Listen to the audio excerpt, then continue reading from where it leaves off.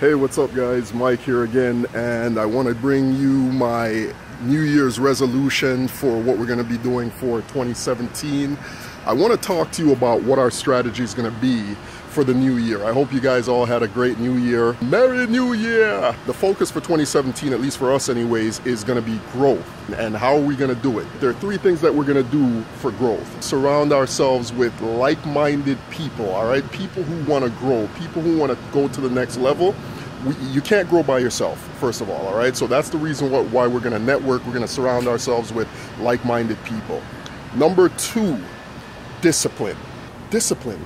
Stick to what you know you have to do, all right? That is a key element for growth, all right? And number three, being the hardest working son of a bitch in the room. There's a lot of things that you can't control, all right? You can't control someone being smarter, having more money, being better looking, all right? But what you can control is how hard you work.